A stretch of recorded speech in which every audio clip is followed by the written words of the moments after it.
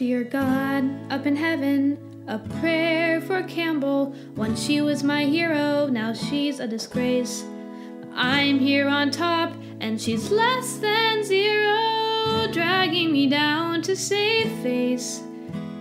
She always worked hard, she was trusting and fair, and Lord, that's the crux of her problem right there. You need that killer instinct to give you the nerve to grab everything you want in life but may not deserve. Like if some girl's in your way, there's only one thing to do. You blackmail your mother who sits on the school board to get Campbell transferred and ripped from the life that she knew. And your dreams come true. And your dreams come true. And your dreams come true. And your dreams come true. Oh, oh, it takes that killer instinct, that killer desire.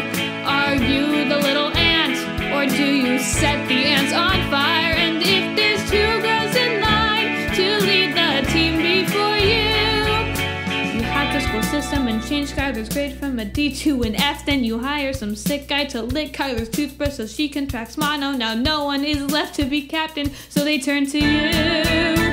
And your dreams come true. Do I sound awful? What have I become? Who's that girl in the mirror I see? Some backstabbing whack job I'd run screaming from. Oh gosh, I just love being me. Wouldn't all of you kill to be me?